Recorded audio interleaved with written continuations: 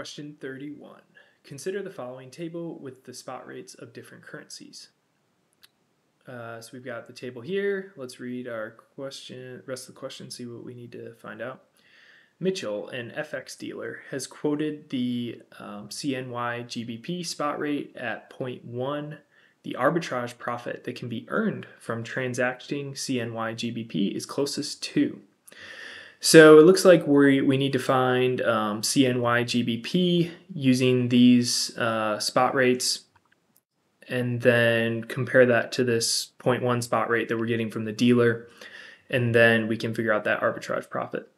So just as a reminder, if we want to get to CNY GBP, before we start multiplying these, the best thing to do is converting these currencies so that our base currency and price currency line up. So we've got USD as the mutual currency here between the two that we're looking at.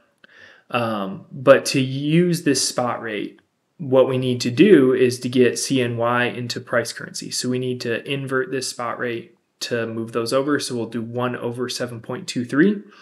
And then we're going to need to do the same thing here. So we're going to move USD to the price currency. So we'll do 1 over 1.27 to get the spot rate. So here's what that ends up. And what that does is basically then we're multiplying CNY USD by USD GBP, and that's going to get us to the spot rate, the correct spot rate. So let's bring that in. So we've got CNY GBP is going to equal 1 over this spot rate, which is what we just talked about, getting CNY into that price currency. And then we're going to multiply that by 1 over the 1.27 spot rate, which gets our pound into the base currency spot. So when we do that, we get 0.1089. So then we'll compare that to our dealer quote of 0.10. So we subtract that out, we get 0.0089, and we'll round that up to 0.01 to get, sorry, that should say, not say A, B, it should say A. So our correct answer is A. Question 32. Due to the upcoming elections in the US, the CAD-USD currency exchange rates have risen from 1.17 to 1.31. So we've got Canadian in our price currency, USD in base. So if this rate increases, what this is telling us is that it used to cost 1.17 Canadian to buy 1 USD, but now it costs 1.13 Canadian to buy 1 USD. So the CAD has depreciated and USD has appreciated. So the percentage change in the value of USD in terms of CAD is closest to. So we know that we're going to have we should have a positive number here. Since our rate increases, that means USD has appreciated. So our USD in terms of CAD, it should be greater. So this is going to be a pretty simple return calculation formula since we already have the price currencies how we want them, or since we already have the currency in terms that we want. So we're just going to do 1.31 divided by 1.17 minus 1. That's going to give us 11.97%, probably just some rounding errors here. So we'll go with answer B. And so the confusing thing here is that if you calculated this as Canadian relative to USD, here's what that would have looked like, and it would have gotten you to answer A. So if you did this in terms of Canadian, you would need to invert these spot rates. So you do 1 over 1.31 divided by 1 over 1.17 to flip this. So to do this opposite, so to do CAD in terms of USD, you need to flip these exchange rates and have CAD in the base currency to compare that. So when we do that, we invert those, subtract out 1 like we did here, we get minus 10.69%, which would have been A. So that's where you could have tripped up there, is if you calculated it as CAD in terms of USD. But we did it as USD in terms of CAD, so we get answer B. All right, question 33. Real money accounts are most likely on which side of the market? The broker, the sell side, or the buy side? So real money, this is no really trick for you or anything, but you just kind of need to remember that this is going to be the buy side.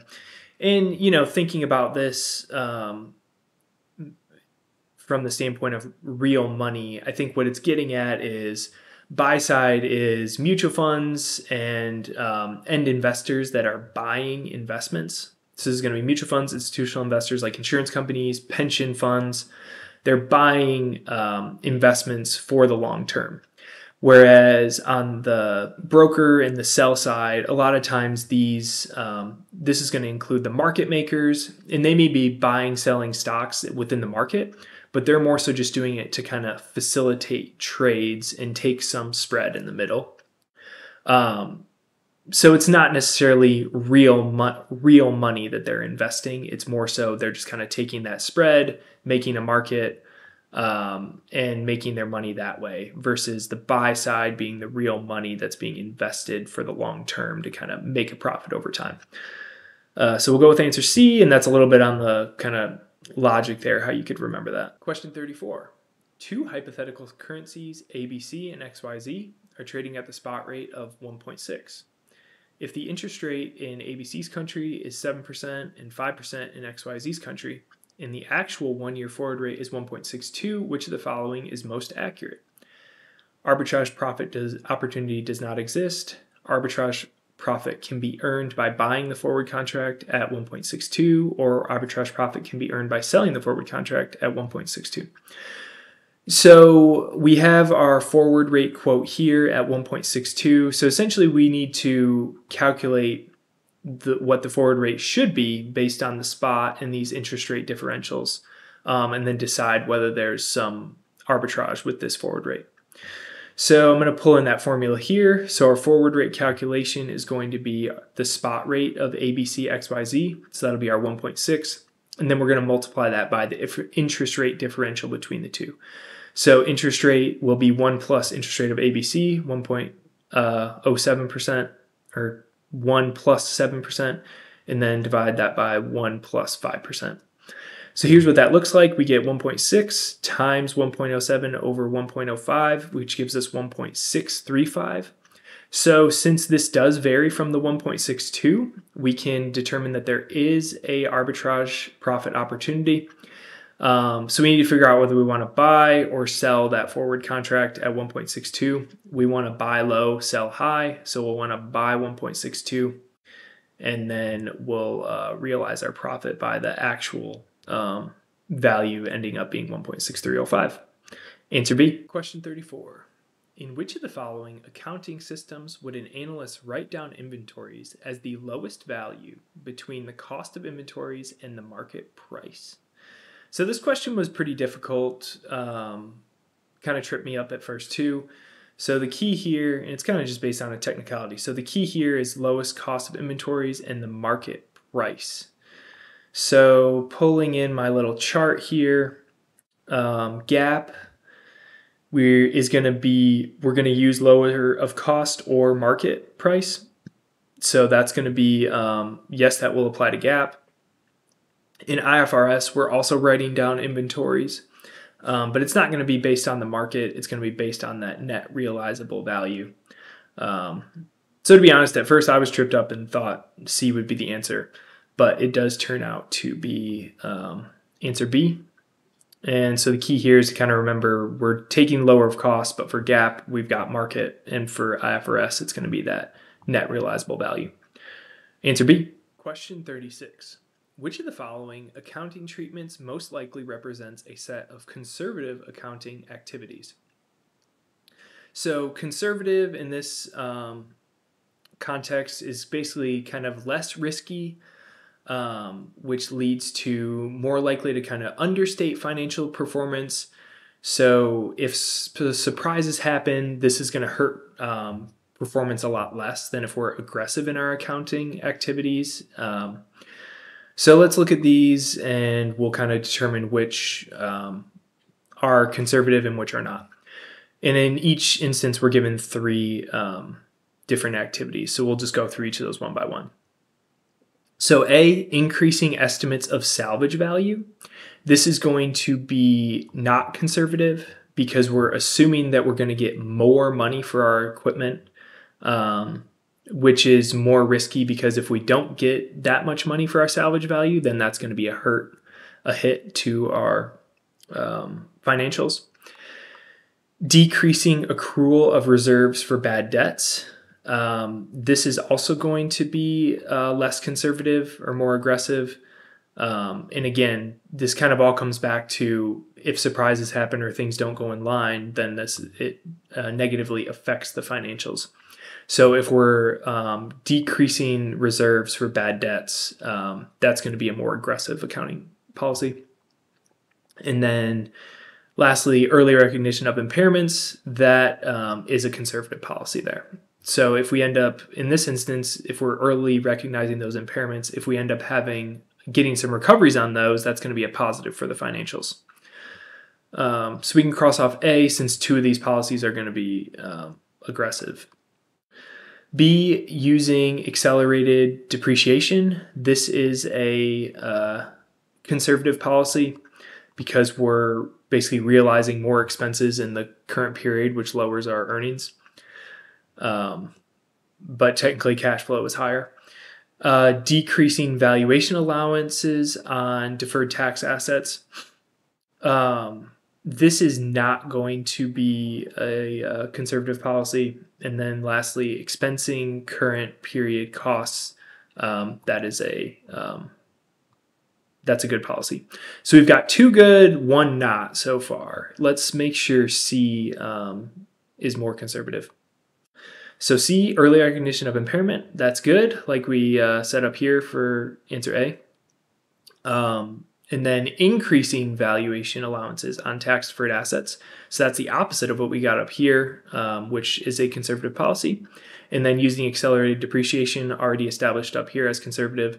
So we've got 3 good here, and we'll go with answer C. Question 37. Which of the following activities will most likely increase cash flow from operations? So we've got 3 activities here, and then our answers are different combinations of those activities. So let's look at these 1, 2, and 3. So A, $334,000 increase in accounts receivable. So when we're looking at these activities, we want to know which ones are going to increase cash flow. So an increase in accounts receivable basically means that we have more IOUs on our sales than previously. So this is actually going to decrease cash flow because we're going to have less cash coming in from those sales than we had in previous periods. So we can go ahead and cross that off. So in reality, any of these that have 1 in them, we can go ahead and get rid of. So we could get rid of A and B and go with C if we were pretty pressed for time on the actual exam. But let's go through and make sure we can confidently go with answer C, activities 2 and 3. So A, $250,000 decrease in inventories. Inventories decreasing indicates more sales, so that should lead to more cash flow coming in. So that seems good right so far. And then A, $600,000 increase in accounts payable. So accounts payable are payments that we owe to other vendors or suppliers. So if we put off the payment of those to some later date, then this should also increase our current cash flow from operations. So we can confidently stick with C. Activities 2 and 3 will increase cash flow. All right, question 38. For tax purposes, LexCorp uses straight-line depreciation to depreciate one of its assets. For financial reporting purposes, the company applies the accelerated depreciation method. If the asset was purchased for $550,000 and has a 10-year useful life with a salvage value of $0, the tax base of the asset at the end of the first year is closest to.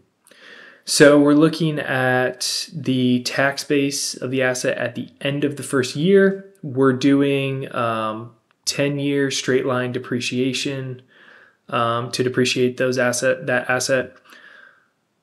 So what we're going to be doing here is our tax base is basically going to be the cost of the asset minus that depreciation amount, since we're depreciating 1 year, and then at the end of that first year, that'll be our tax base asset. So our depreciation amount is going to be the cost of the asset minus salvage over useful life. We've got salvage value of $0. So our depreciation yearly is $55,000. So at the end of that first year, we'll take our cost minus that first year depreciation, gives us our tax base of $495. Answer C. Question 39. Which of the following most likely indicate accounting manipulations in the financial statements? A. Company E's sales are 40% lower than the sales of Company F. Both are engaged in the production of TV shows. Just because two companies are in the same industry doesn't mean they're going to have the same amount of sales. So there's definitely no indication of manipulation here. B. Company C operates in providing telecom services and does not show a transmission cost, whereas Company D is engaged in the same industry and has substantial transition costs. So there could be some manipulation here without knowing anything extra. We don't know how important we might not know how important transmission costs are to telecom. But one company having none, whereas another company having substantial, may indicate some manipulation there. Let's look at C and see if that's a better answer or not. Company A does not show an increase in capital assets, whereas Company B operates in the same industry and has increased its capital assets by 50%. Both companies are engaged in financial consulting.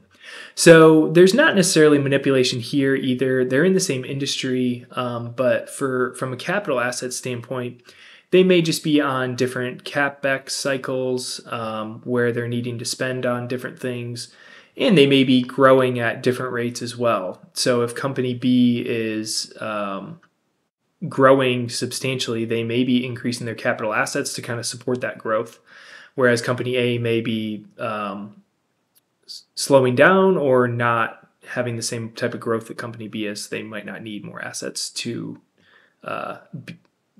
be steadily where they're at.